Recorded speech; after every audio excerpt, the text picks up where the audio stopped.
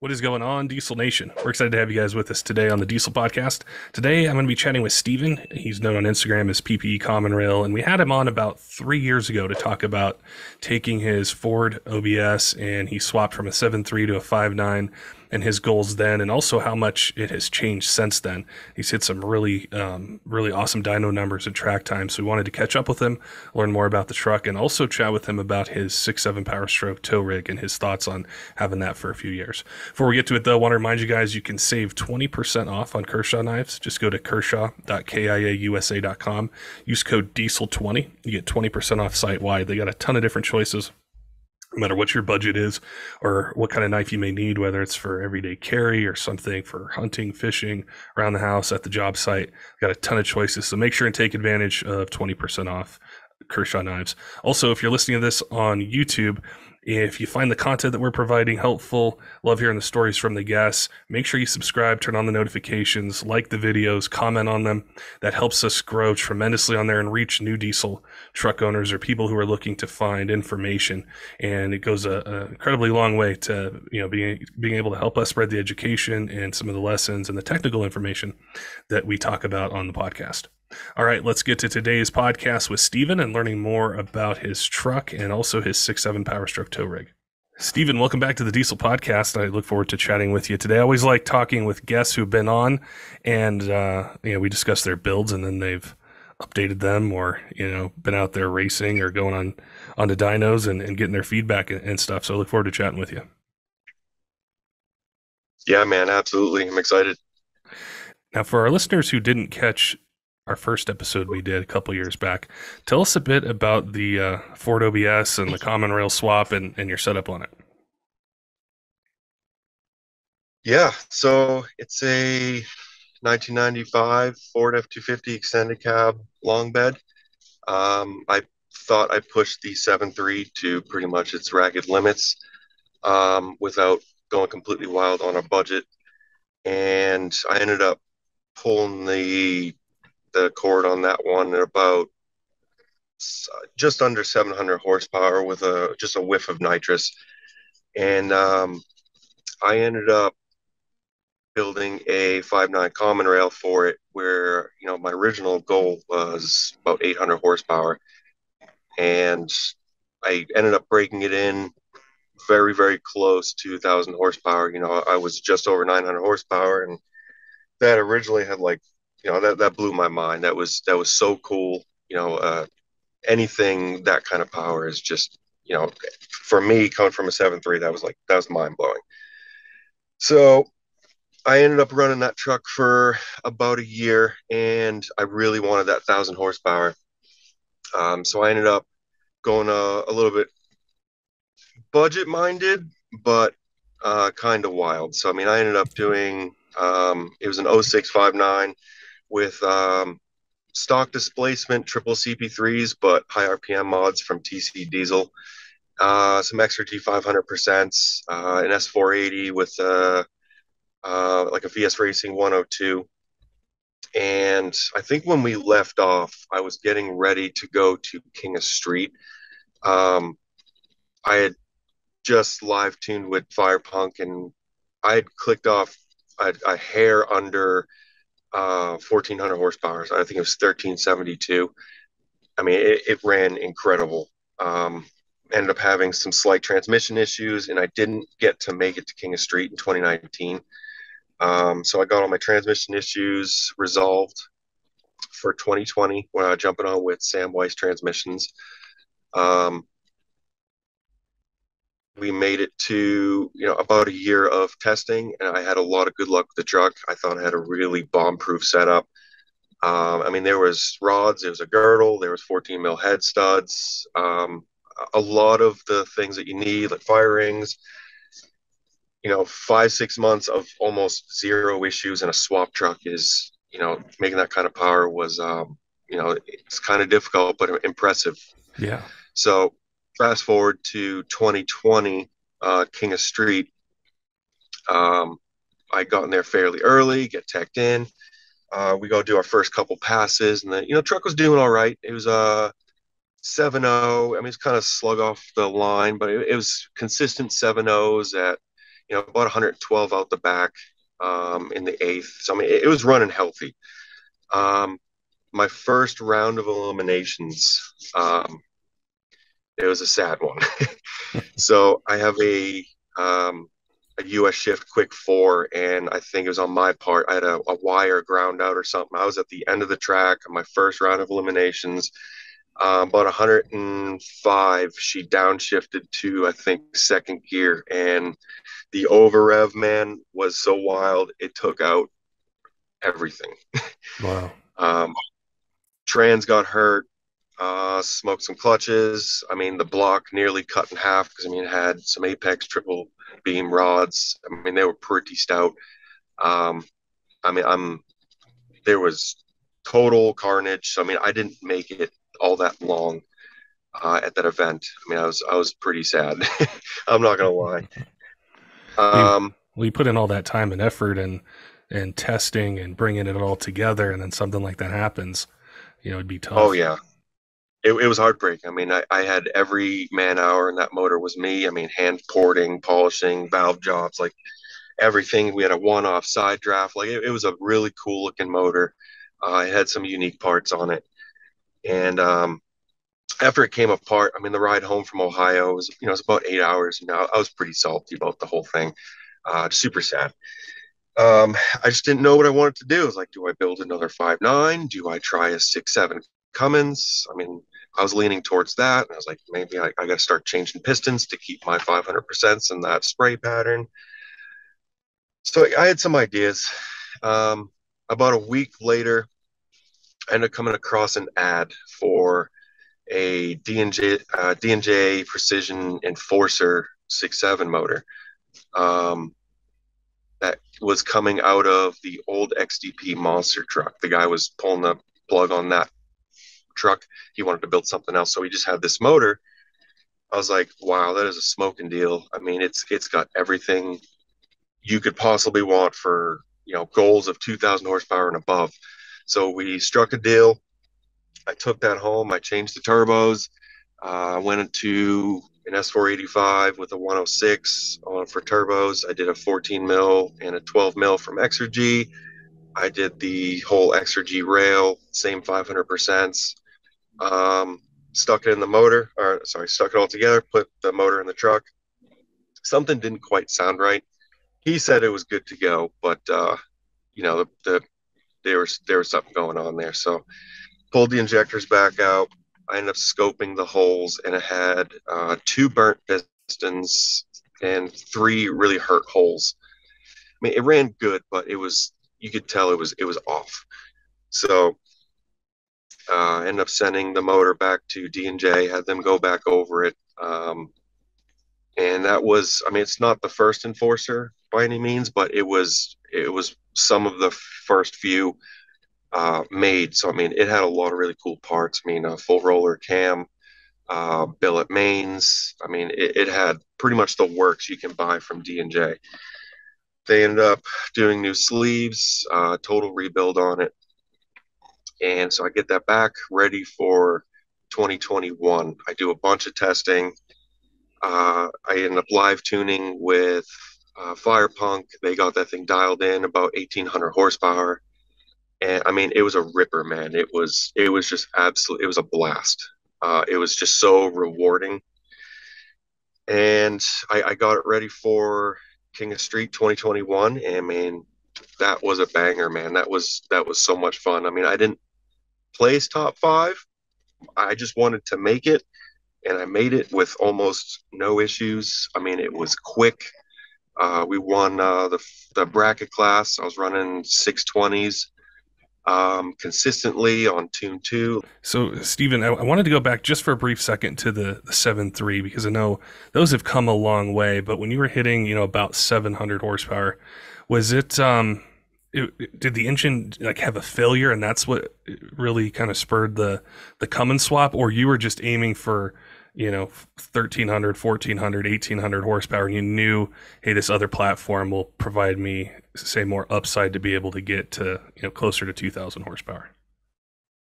To be honest, I was super humble at 600 horsepower. I thought it was the coolest thing. Um, but I mean, times were kind of changing. You see daily drivers with 1,000 horsepower, and that, kind of makes you peek your eye a little bit. I just kind of sat down one day, and I mean, there was no failures with the motor by any means. I mean, it ran great. I mean, that had pretty much everything you could do besides, a decent sized cam or ported heads. But I mean, it had big injectors, twin oil pumps. I mean, it had tons of different tuners to try and make power. I mean, it ran great. It's just, I just kind of sat down one day. I was like, man, I got like, I got a boatload of cash into this motor, and it's not as friendly to drive on the street. It's not quite, I was getting a little bit older, in your early 20s, lumpy, smoky, truck that's, pretty snotty was what everyone wanted. And then, get into your later 20s and you're like, wow, I kind of want a muffler on my truck. Who am I? So, I mean, I ended up just kind of sat down. It's like, I've got this much money into it, and it's not really worth 600 horsepower to me. Everyone else that's doing it, awesome, keep doing it. But for me, my goals just kind of changed, and I only wanted 900 horsepower, if that. I thought that would have been, the end all be all, but it just, the horsepower bug just, it never goes away, man. It's interesting how it, I think we all start out and we want 600, 650, and then it just progresses. And I think you made a huge jump going from that to 1800. How would you describe, the difference with having a common rail engine and the setup that you have with the injectors, the CP3s, the live tuning for kind of that drivability? Not that's going to necessarily tow, but just when you're on the track or you're sled pulling, what does it allow you to do that that you really enjoy with, say, how the power comes on, how you're able to data log and see different things, and maybe have your tuner update things or give you a little bit more here, a little bit more there. Yeah. So, I mean, the earlier Fords, I mean, their tuning wasn't the greatest. I mean, the power before was, I mean, it was kind of lethargic. You'd wait for the turbo to come in. You'd see a big puff of black smoke, and it would clean up and it'd go. Versus a common rail, I mean, it's just, they're so smooth. They run great. The idle haze is nearly perfect at. I mean, even with 500%, I mean, there's almost nothing coming out the exhaust. It's just clean. I mean, you can throw a quick data log on it, just hit go, and your tuner can see almost everything that they need to see. Um, Especially with Firepunk, I mean, they're brilliant when it comes to tuning. They really are.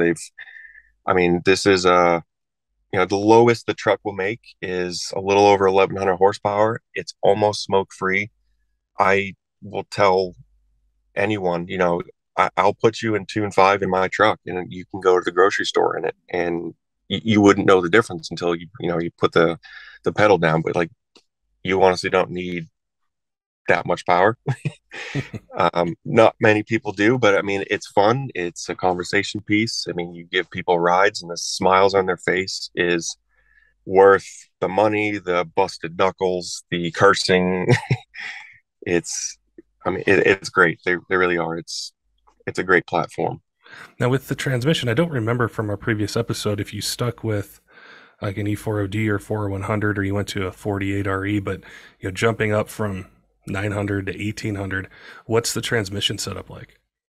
So with the 7.3, it was a Brian's Truck Shop transmission. I mean, it was a great 800-ish horsepower trans. I mean, I pushed that very same trans to 1,200 horsepower, 1,300 horsepower with the 5.9, and I mean, it started to turn a little slushy, and then it started having some funny shifts. So we took it apart, and it had pretty much welded all the forward gears. Pretty much the whole stack up was welded together. It was pretty gnarly. So I didn't have a great relationship with BTS. I wanted a more personal relationship. So Sam Weiss was definitely up and growing in the Ford transmission community. I had a few buddies running it, and I got a hold of him. I mean, and I told him my goals, and he provided, man. I mean, it's a stage 4 Sam Weiss E4OD, and it has taken every single beating I can give this thing.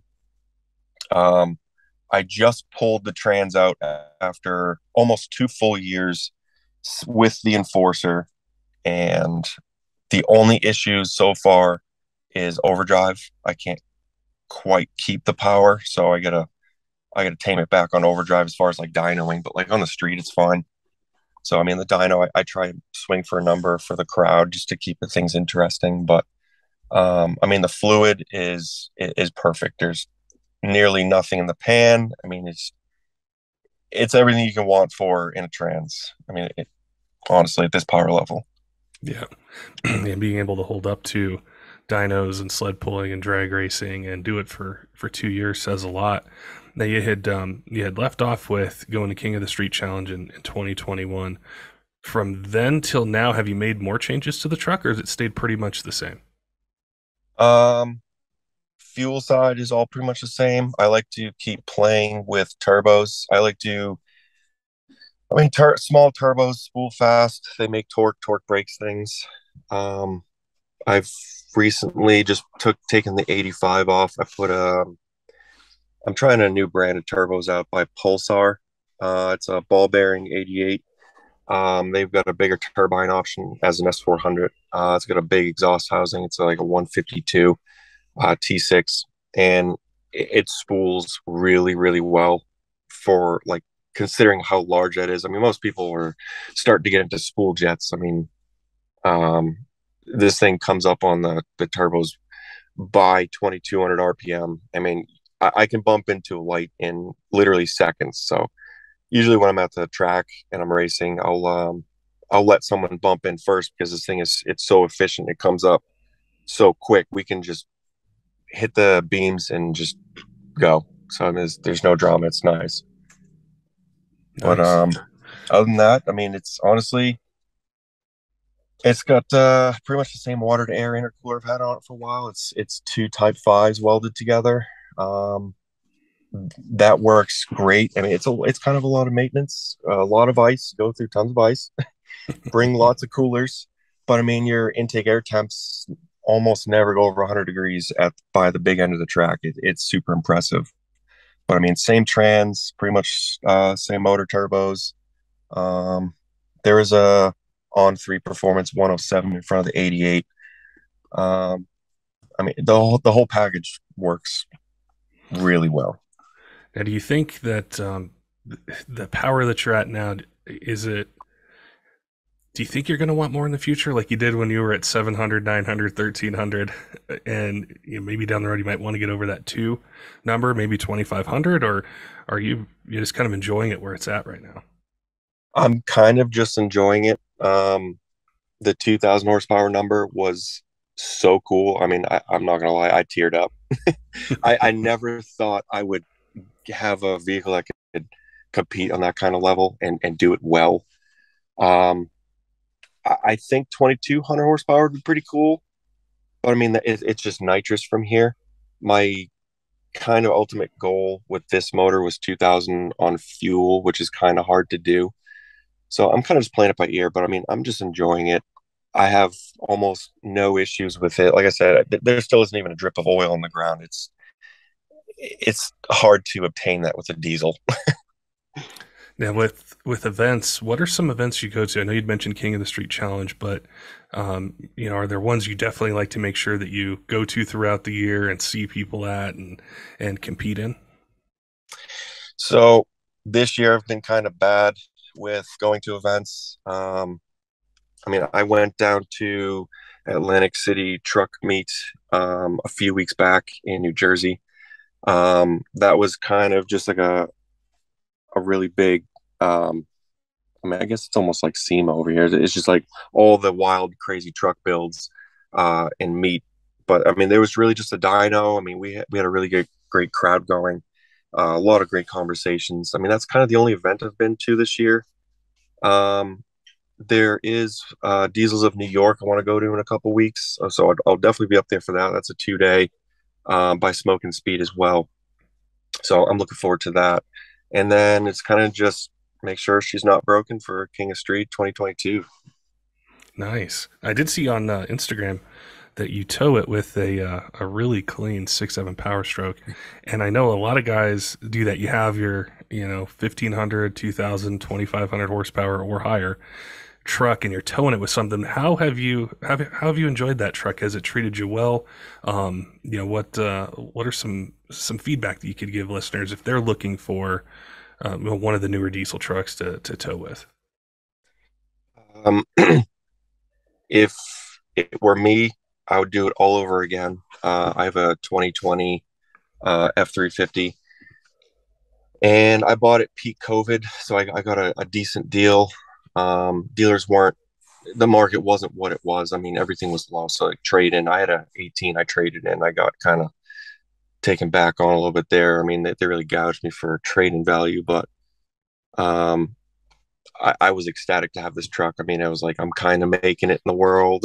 This is a brand new truck to me. Um, the 2020s had a little bit of a change in the high pressure system, steel pistons. The turbos were a little bit different. The emission system's a little bit different. Overall, I mean, so far I'm 38,000 miles into this truck. It tows phenomenal. You have passing power, no regen issues. It's unloaded. It's about 18 to 19 highway. City's about 16 to 17. Towing, you're anywhere from 10 to 12 miles per gallon. Not one issue, not one check engine light, nothing. I mean, it's just you hook up and go. I mean, the truck doesn't have the easiest life. I mean, it looks good, but it definitely has a trailer on it by on the weekends. I think that's what everyone who gets a truck to tow with wants. They don't want check engine lights. They just want to be able to drive it, go, not have to Yeah. worry about it. And the 6.7 Fords are definitely a really popular option, and they look great. And with the updates they've done throughout, that engine's life, it's really cool to see, how far it's come. And it's a big question people ask is which newer truck should I get, and they're all really, if we think back, like they're all really fantastic. They all have tons of power, tons of creature comforts, and it's so hard to pick one versus like 10 or 15 or 20 years ago. You Yeah. could really see a lot of differences between trucks. Yeah. Um, I had come from in 18. So, I mean, 11 to 18, they were all pretty much the same thing in the engine bay. The 2020s and up got all the right things as far as honestly, they've got enough power. It's reliable enough. You don't have to tune and delete. It's a real sore subject. I mean, being in the diesel repair and performance industry, everyone still asks about, why haven't you deleted it yet? I mean, honestly, you could throw a tune on this thing, emissions friendly. You're well over 500 horsepower. I mean, the factory ratings, you're tickling 500 horsepower. It's more than enough. It should satisfy, probably 90% of the market. I mean, 25,000 pounds behind this thing, you're comfortable. You're happy. The truck's in its sweet spot. Um, Anything you can need in a tow vehicle. I mean, these things are so capable now. It's anyone can drive them. It's great. Yeah, and the power levels are at, if we think back to like a 12 valve or a VP44 truck or even the 5.9 common rails, guys would spend, money to be able to get it to 450, 500. And, and then you're digging into the transmission because you're definitely going to need one. Yeah. And then all the other things, whereas these trucks now, it's like they're almost right there. And then you just put a tune on it and it can just be mild. And it's like, I think now I can't say trucks have peaked, but they've just come so far with power. The options are amazing, the comfort of them, the tow ratings, the payload, everything like that. So I was really curious, like I said, to get your opinion on towing your Ford OBS with the Enforcer motor with the 6.7 Powerstroke. What your impressions are? Yeah, I would do it all over again. I honestly would. My wife actually has a very similar truck. We will tow a camper with that one, or just pick hers, bring the trailer to the track with that truck. that's a 250 and that tows incredible. I mean, I couldn't rate them any better. Like you said, you had to do tuning and turbos and to the older trucks, and then with tuning comes smoke, and it's just you don't need that anymore. I mean, I'm a horsepower junkie, obviously. You can tune these trucks, legally now, and not have to worry about passing smog or lights on the dash or possible DOT checks from deleting, and because that stuff's kind of getting the band hammer dropped down where I am in the New Jersey, Pennsylvania area. But I would, for what these things have to offer, definitely recommend. Now, for anyone who's listening, they want to check out your truck, see what you're doing. They might have a question. They might be wanting to go down this road, Yeah. here pretty soon with doing a swap or just making more power. Where can they find you on Instagram? At the PPE Common Rail. That's pretty much just for the truck. So it's test drives, it's some Mexico stuff, dyno, it's a little bit of everything. And I mean, it's probably worth the check out. I mean, last time we talked, I had a whole bunch of people reach out, questions on Instagram, hey, I listened to your podcast. I love the truck, or I've followed it. Uh, I gave out a ton of advice, and I mean, that is really worth it for me. It makes what I do, I mean, even better. So, I mean, any questions, honestly, anyone can reach out. I mean, I love that stuff. Awesome. Yeah, I think that's one of the powers of chatting with you about your build processes. There's dozens and dozens, maybe hundreds of people that are in either similar situations where they've taken their 7.3 as far as they feel they want something different, or they have a 5.9 and they're wanting to go from 14 to 18, and they'll probably have questions about your turbos or your tuning or different things like that. And just spreading that education and that experience is incredibly important. And I always enjoy our chats. It was fantastic to chat with you today, catch up on the truck, and also get your feedback on having a 2026-7, how that's doing for you. So I appreciate your time, Stephen, and look forward to following the truck more and seeing what you do with it. Absolutely. Thanks, man. Don't forget, Diesel fans, make sure and head on over to kershaw.kiausa.com. You can save 20% off site-wide on any of the products they have. So if you need a knife for everyday carry, hunting, fishing, around the house, at work, job site, got a ton of choices for really any budget that's out there. So we appreciate them being a sponsor of the podcast and helping our listeners save some money. Also want to give a shout out to some of our Patreons, Wrights Diesel Supply, Tyler Loewen at 23 Diesel, and Kaleb. We appreciate their support, the support of all of our Patreons, all of you subscribe on YouTube, Instagram, Facebook, all the podcast apps out there. We love hearing from you guys, seeing what you guys are doing. Our Discord, there's a lot of great information and builds and things that are being shared there. So you guys keep us going, keep the creativity flowing with content, stories to bring you guys. So we just wanted to thank you for listening to us all these years and look forward to bringing you guys even more content and truck talk that you want to hear. Until next time, keep the shiny side up.